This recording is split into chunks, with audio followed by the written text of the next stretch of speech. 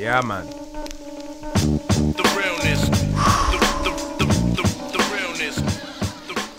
We continue to cover the emotions. We continue to cover the feedback from the wake of the Trayvon Martin trial. And yesterday on Facebook, a letter was posted, and it received over 100,000 likes so far. It's very well written, but straight to the point. And it closes with a black man who could have been Trayvon Martin. So I feel it's only appropriate that one of the black men on this program read the letter to all of you. Not myself, but my brother, Shani, Kulture. Go ahead, my brother. Go ahead, Shani.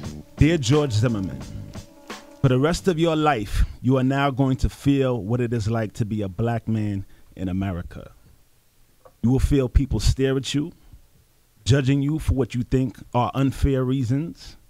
You will lose out on getting jobs for something you feel is outside of your control.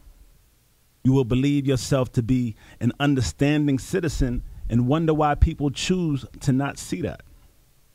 People will cross the street when they see you coming. They will call you hurtful names. It will drive you so insane some days that you'll want to scream at the top of your lungs.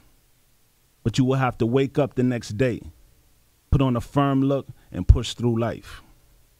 I bet you never thought that by shooting a black male, you'd end up inheriting all his struggles. Enjoy your freedom. Sincerely, a black man who could have been Trayvon Martin.